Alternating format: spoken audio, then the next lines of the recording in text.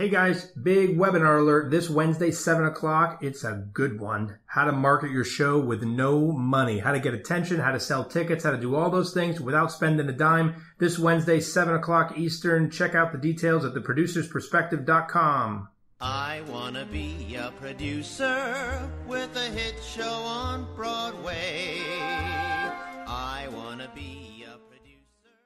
Hello, everybody. Welcome back to the Producer's Perspective podcast. I'm Ken Davenport. I'm very excited to have on our podcast today one of the most important figures in nonprofit theater on the planet, the artistic director of the famed Manhattan Theater Club, Lynne Meadow. Welcome, Lynne. Thank you, Ken. How did you get started in the theater? In New York or in my life? In your life. Where'd you get bit by the bug? I got bit in the basement of Temple, Michigan, Israel, when I was a little girl. And in most synagogues, they have a room downstairs from the main synagogue where kind of an auditorium. And my mom was very interested in the theater, and she wrote a New Faces for whatever year it was when I was like 4 years old. And I remember walking in and looking at what was going on the stage. And I thought, that is really just the most fun. That looks more fun than anything. And so I got bit by the bug very early.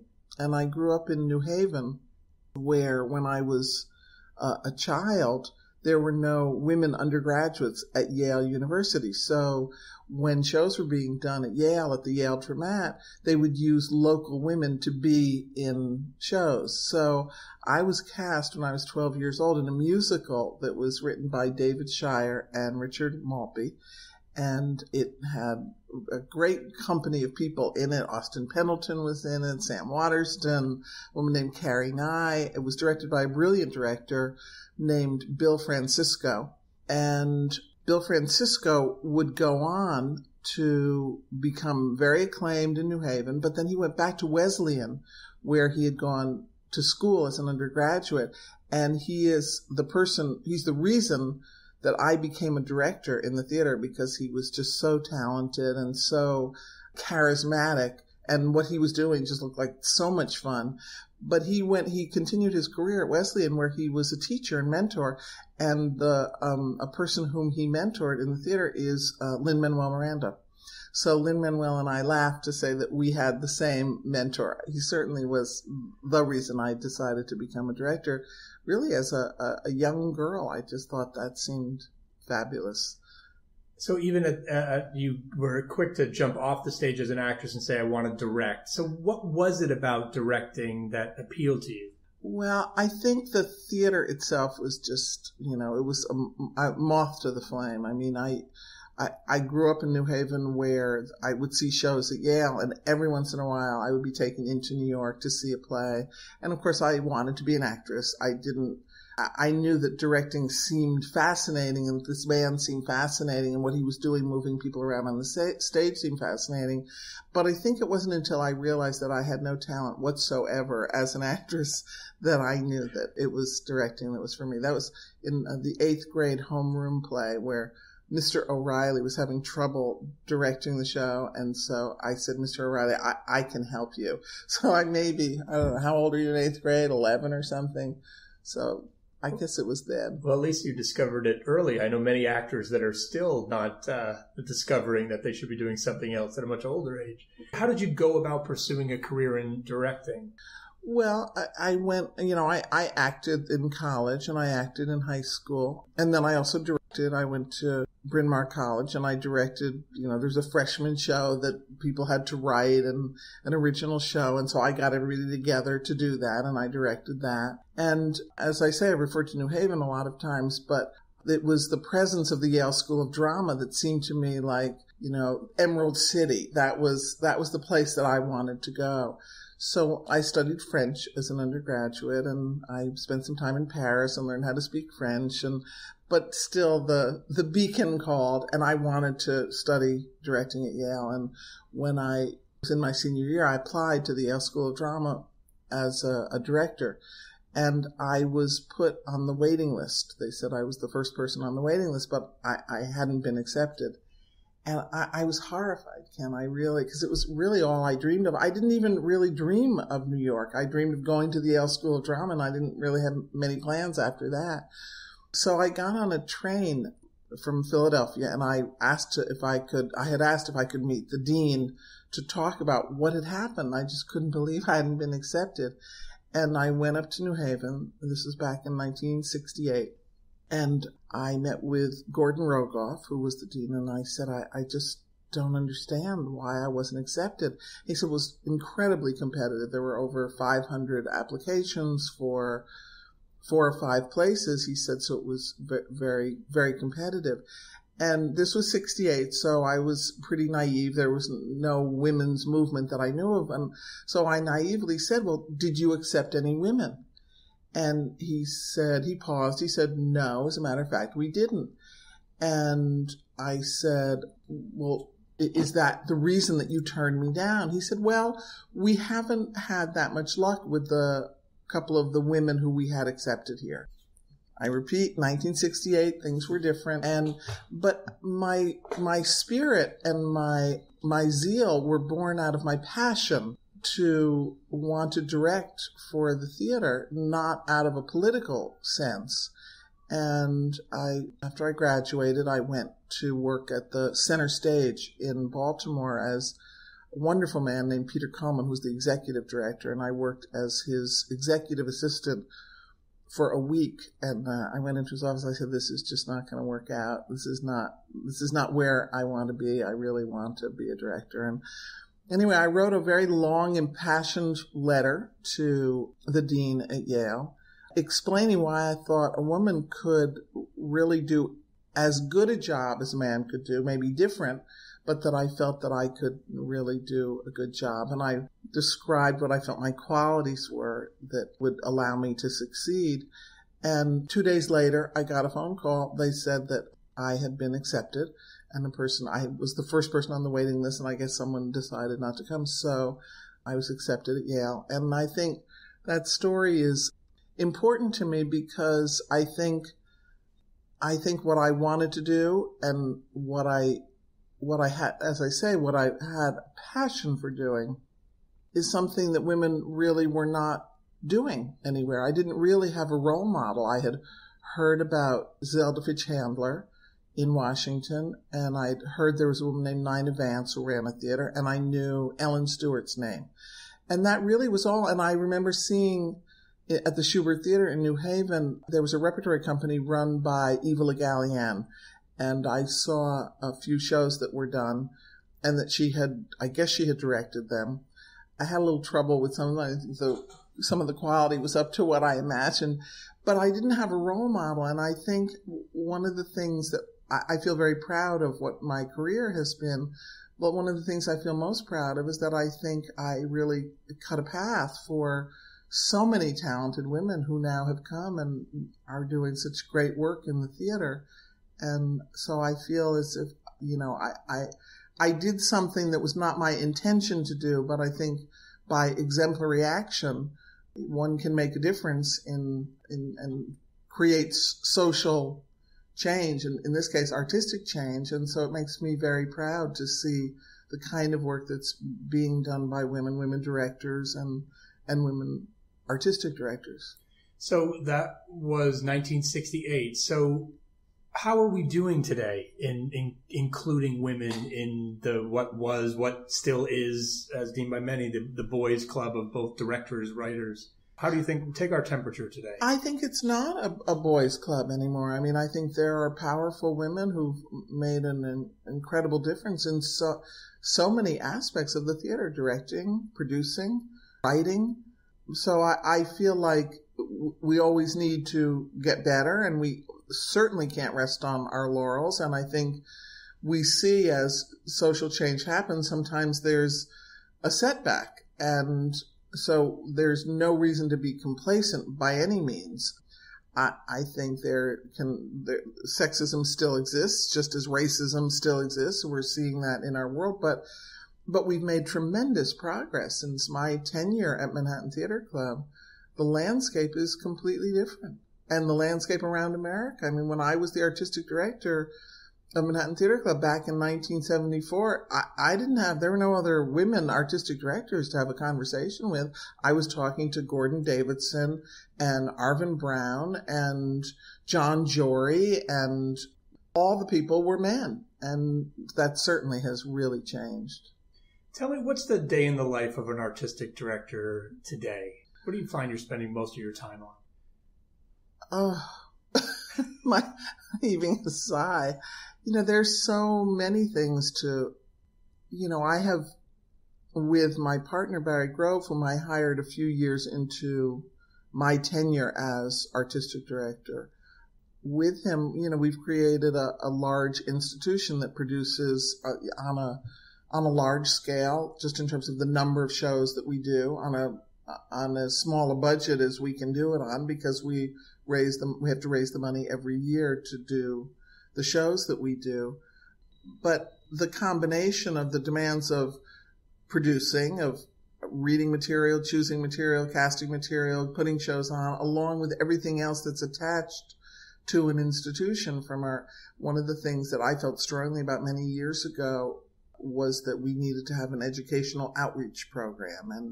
And I think I asked a friend of mine who'd been a director at the Yale School of Drama if he would head up our program. His name is David Shukoff, and he's just been a genius. He's the dean of education in New York, and has created so many programs for outreach. So there's that program, and there's raising money for that program, and there's, we're doing benefits. We do 2 benefits a year, so we have to put on shows to do the benefits, and there's meetings with boards of directors, and there's, conversations with artists, and attending run-throughs of shows that you're not directing, and working on designs for shows. I'm directing a new show starting after the first of the year.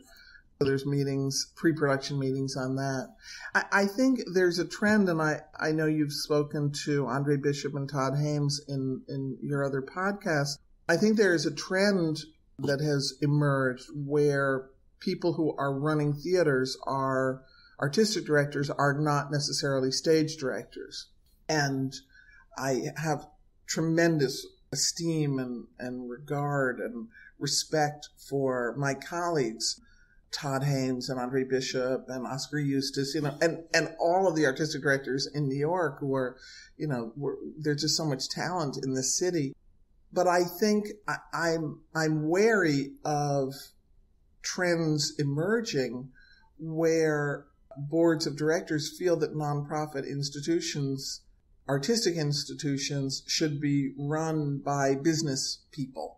I think and I have a great partnership with Barry Grove, who, as I say, has been my partner for many years now. But I think the heart of an artistic institution is the art, and the mandate, the mission, what the theater is about art, and everything else is in support of that. And I think we just have to keep our eye on that and make sure that, particularly when we're holding out our hats and saying, support these institutions, there's something going on here that's different from what's going on in other parts of the theater. We work very closely with the commercial theater, and their co-productions with the commercial theater, but our mission is to use the money that we make from a show or money that we raise. That our mission is to take that money and use it to produce the next thing that we're doing. Our mission and our goal is not to make our shows financially successful. And at the end of the day, if you're producing in the commercial theater, your obligation is to create a success. That doesn't mean there isn't incredible artistic excellence and great success, but success or failure is based on, did the show recoup? Did the show make the money that it makes? And our measure of success in a not-for-profit setting here is, it's a different metric system, so that a show can be at the Manhattan Theater Club can be not financially successful, but successful in many other ways. A playwright is discovered who's going to write 2 plays from now is going to write a really successful play. Actors are discovered who are going to have major careers, or we're going to be instrumental in helping those careers. So there are a lot of other measurements of what constitutes success in a not-for-profit theater, and we have to make sure that the art stays at the center of that, and not just the idea of business and survival. Again, not to denigrate in any way the need for sound business practices and really being buttoned up and responsible to a board of directors, and responsible to people who are giving you money to spend the money very carefully and frugally, frankly. So, but it's definitely a difference, and I guess I'm waving the flag for making sure that the art and our raison d'etre, which is producing work for the theater, whether it's going to be successful financially or not, that's what our job is. That's why we're doing benefits and saying, please contribute to us, because the playwright that you chose today, who may have a flop, maybe will turn around and write something brilliant 2 plays from now. And I've seen it happen. I've made it happen. I've stood by so many artists over the years, so many careers that I've stood behind, and I've seen what happens when success is not based upon a certain kind of metric. Yeah, that is one of the things I so admire about nonprofits, but especially MTCI, because I've seen this over my 20 plus years in the city, where I see a show that doesn't work, but I can tell it's about the writer. Talk to me about how you pick a season in general, about what goes into that process. Well, I think it's interesting because I often bristle at this word for, when people say, my own partner says, have you picked the season yet? Well, a season actually is created. It's created because it's not like it's an apple on a tree out there saying, and you're looking at which apple and which pear, and you say, oh, I think I'll do that one. There are so many elements to producing a season, and to starting with what the material is, starting with who's going to be in it, who's going to direct it, who's going to design it. All those elements that you put together are the things that is what's called producing. Then, of course, there's the issue of raising money, but that's a portion, and it's a big portion, but it's not the only portion of producing a show. And it takes a long time, and I use many criteria for making selections. One of them is, to create a diverse season. The first thing on my mind is always quality and excellence. I'm looking for voices in the writers and in the directors whom I hire in addition to myself. I'm looking for artists who have great talent, and I'm looking for writers who have a voice, and I'm looking for work that in some way is going to speak to us now, something that I respond to and that hopefully other people will respond to. So, it takes a long time to do it. And sometimes I wish it were like an assembly line. You say, well, I'll take that one, and that one. Like, the way we go look at those cupcakes in the Magnolia store and say, that one looks good and that one looks good, and I think I'll do that. And I think when you're not producing premieres, American premieres, world premieres, or New York premieres, it's probably a little bit different, because I think if you're doing new work and you're doing that outside New York City, in another city, I don't think it's easier to be an artistic director, but I think it's different, because you can look at some of the work that's been created and endorsed and that you've seen in New York and say, well, I think I'd like to do a production of that. That feels to me like picking. Well, I think when you're putting it together for the first time, that to me feels like creating. So you've obviously been at DC for several decades now. So you Hundreds. have hundreds of decades. So what's the biggest change you've seen in your role as an artistic director over those decades? What are you doing today that back when you first started, you never would have imagined you'd be spending your time on?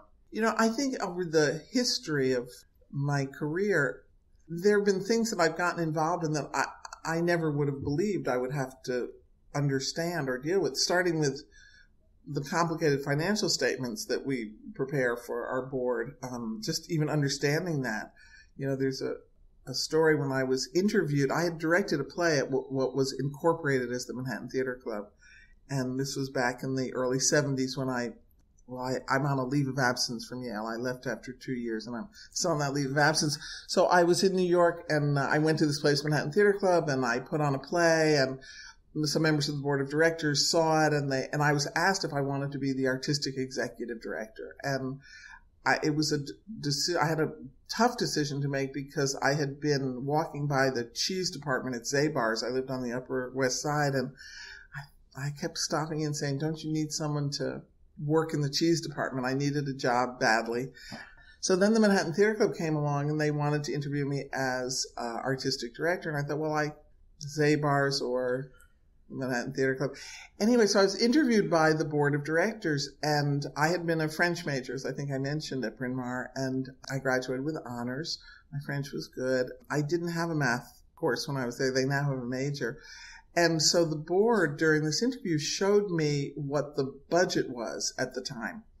And I think I maybe even knew that I should ask to see it. That seemed like it would be like a prudent thing to do if you were, because it was artistic and executive. So I said, well, gentlemen, can I see your financial statement? So I looked at it, and I looked down the page. I said, this is very interesting. I saw words that I didn't even know what they were. I knew what Con Ed was, but I didn't know what cartage was. And I learned afterwards that was how they got rid of the garbage. And then I got to the bottom of the page. I said, this is a very interesting budget. I see you have $75,000, but why do you have a parenthesis around the number? So they hired me anyway. I had no idea what a deficit was. I had a checking account, and I did manage to pay my rent, but they went ahead and hired me. So this is the story of where I was then and where I am now. I can't tell you that I am sophisticated in our accounting. I hear about when we're having audits, and I try not to nod off during that time. So, but I understand a lot about, I think, managing and making choices that are actually prudent financially. But that's one thing I didn't imagine I'd ever do. I mean, after that $75,000 number, and they looked at me in a very strange way. They did have to explain, well, that's money we don't have, Lynn. So I explained to them that I thought it was not a good idea to do a benefit and lose money. That seemed to me conceptually misguided. So that was one of my first executive decisions. Let's do a benefit and make some money. Let's not do a benefit and lose money. So in a way, that's the best answer they ever could have asked for, because interviewing an artistic director that doesn't know what a deficit is, you only work with a surplus. Exactly. How has having the Biltmore changed MTC?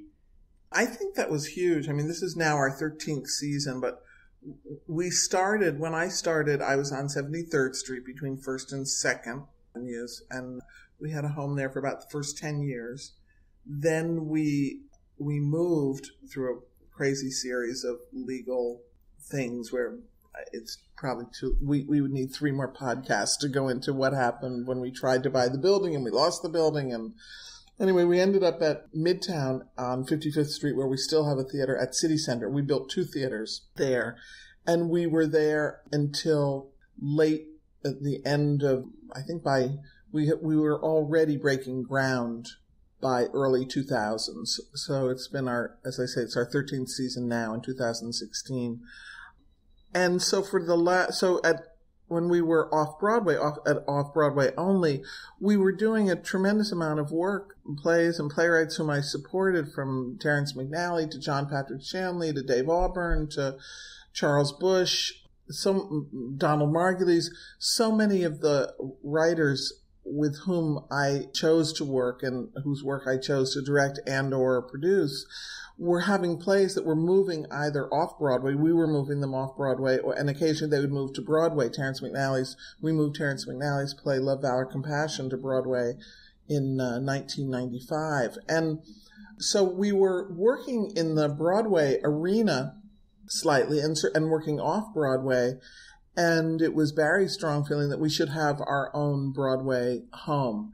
And so we looked for a number of years, and Barry was tireless in the search, and I joined him on this. And when we embarked on this, I had trepidation about how could we stay who we were. The reason that I had become the artistic leader of this institution? Could I continue to do the work that interested me the most and be on Broadway? And so the last 13 years have been an incredible learning curve where I think we've been able to sustain an identity as a company that is a risk-taking company, a company that is supportive of writers. I think we've been able to, it's been a real learning curve for me of how to do that and create work that's at a level that it should be on Broadway in the sense of being able to draw a large enough audience. And it's definitely been a challenge. But I think through Barry's efforts in terms of finding a new audience and galvanizing that audience, and obviously starting with my own efforts of making choices about what we would do and whom we would support, and keeping in mind that we had to be prudent financially, that we couldn't go out of business doing this. But what was shocking was how much money we could lose really quickly on a show on Broadway as opposed to on a show off Broadway. So, it's been fascinating. It's really, I don't think I ever would have imagined that this is what I would do. I really was stage struck. I fell in love with the theater and I wanted to direct shows. And I think the rest has been sort of a way that I can do that. And, how can I go and work in the theater every day? And sometimes I have to pinch myself because I think, well, as arduous as it can be to be at this 7 days a week for so many years, I've gotten to do it. And I've gotten to be around theater people who are the people I love being around the most, other than my immediate friends and my husband and my son. There's just nothing like being with actors and other directors and designers. And I feel very blessed. I've gotten very sentimental now. I feel incredibly blessed, and particularly in the world that we're living in now, of what all of us who work in the theater feel, which is we have the opportunity. I feel that I have the opportunity to say something and a platform to do something. And I think maybe one of my real talents has been to discover talent and to give people a chance, and how rewarding that is, and what a blessing that is just to be able to do that. So I feel bad for all the no's that I've said, but I feel very, very grateful for the yeses that I've been able to say, and the number of people who've walked through rehearsal halls here and been on our stages, and the careers that they've had. So I sound as if I've gotten sentimental and am looking back, but I'm doing that for 2 minutes while I'm talking to you. And the minute I stop talking to you, I'm going to go upstairs and say, okay, what are we doing now?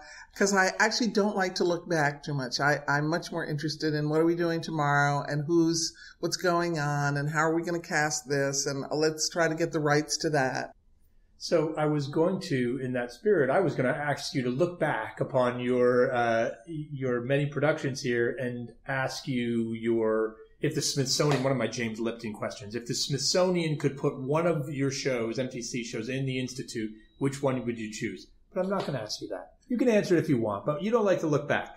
So I can't choose because, frankly, there has been, I think if you look at the history of the Manhattan Theater Club over 40 years that I've been here, there has been an amazing amount of really fine work that has come from this institution, and that has come as a result, great people wanting to work here, and my being, awake enough to say yes the number of times that I have. So I can't choose. I mean, there are so many writers with whom I've worked as a director, whom I love, and so many terrific writers. And how can I begin to choose? I won't make you. Okay, thank you. So let's look ahead. What are you most excited about coming up for MTC? Is there something that you're like really, oh my gosh, we've discovered, I can feel it in my bones, this is it? I think it's, it's what we're doing tomorrow. We're opening Heisenberg, Simon Stevens' play that we commissioned, and we opened in our small 150-seat theater that opens Tuesday, September 20th at The Friedman Theater It starts will be- previews. It will be in previews by It the will be in time previews. this podcast goes live. Great. So that's starting. A play by Queen Nguyen is starting. Viet Gone at City Center. A new play by Sarah Jones is starting at City Center. So that's my reality right now. And I'm really excited about the play I'm directing by Penny Skinner called Linda. And that I start after the first of the year. So I guess I'm just in a state of excitement most of the time looking at what's coming next. It's always different. How do new writers get in front of someone like you? What's your advice to writers out there that are like, oh my gosh, if only Lynne Meadow would just read my script? Well, we have a process here and an artistic development office. So we read scripts and we do a lot of readings, and we are seeing plays that are being done around New York. We see plays that are being done around the country, and we have, I have great advisors who are saying, let's take a look at this. What if a young listener out there said, I want to start a theater company? What would you advise them to do in 2016? I would say get a lot of sleep before your first day, because you won't sleep again. And I would say don't let anyone tell you you can't do it, or that it's too hard, or that you shouldn't, or that it exists, or that it isn't a prudent thing to do, because you really have to ignore all the reasons not to do it and follow your heart and say, if you want to do it, you must go ahead. And every day you face the challenges and you try to look ahead and plan and make a 5-year plan of where you think you'd like to be, and then throw that out because it probably won't turn out to be that way. I think you have to have the kind of determination and will and unwillingness to fold in the face of bad notice, financial challenges. I think you just have to persevere. What is it? The I Ching says, perseverance furthers. You just can't give up, because if it's something you have to do, then you have to do it. And I think we've seen examples of that. Anybody getting any sort of show on is such a triumph. Just to get to opening night of one show is a triumph. But in my worldview, nothing seems better than watching the curtain go up the first night.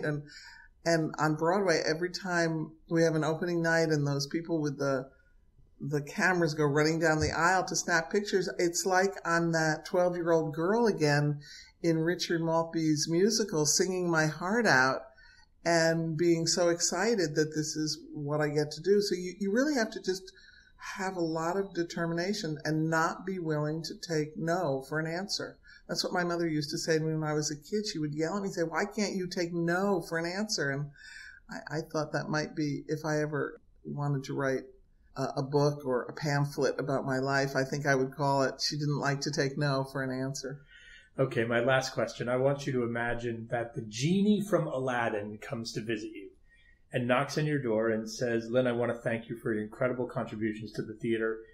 You have built an incredible institution that has changed theater all over the world, without a doubt. And this is Ken talking as well as the genie now. But the genie has the power to grant you one wish to say thank you.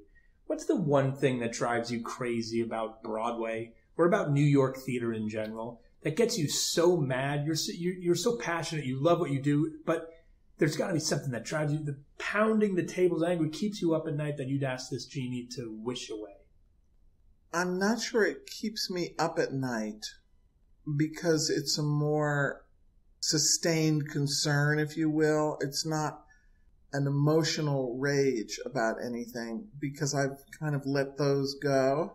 But I do feel concerned about making sure that ticket prices are such that people have access to the theater, because I do think the theater is transformative and changes lives. And whether we're seeing, this is about Broadway only, the genie would change something having to do with Broadway? The New York theater environment in general.